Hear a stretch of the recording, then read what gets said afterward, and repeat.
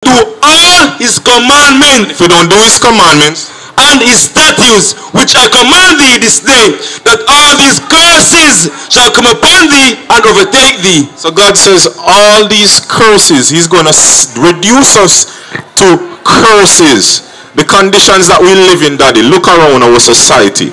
Do you think we're living under God's blessings or under the curses that is written here in the Bible? The curses, not probably.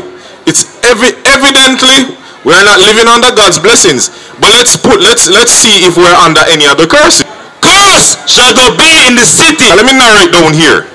We have many different ethnic groups. We have the Chinese, you have the Caucasian, you have the East Indian, and you have we, the local people. But the black man don't own nothing. When you look, you don't see the Chinese out here trying to hustle. Because some of you vendors are waiting for Mr. Chin to lock up so you can capitalize on some sales.